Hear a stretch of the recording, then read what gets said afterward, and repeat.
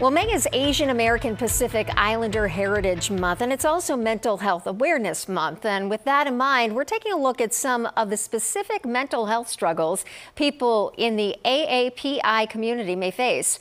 According to the 2020 census, just 3.4% of Granite Staters are Asian, while only 0.1% are Native, Hawaiian, or other Pacific Islanders.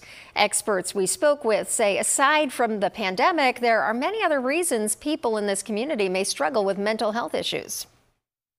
Depression, psychosis or schizophrenia, substance use problems, those issues are present in this population of people, except that they're less likely compared to others to seek out help in a formal setting.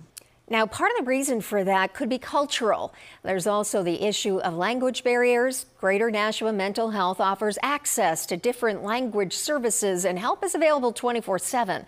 All you have to do is reach out.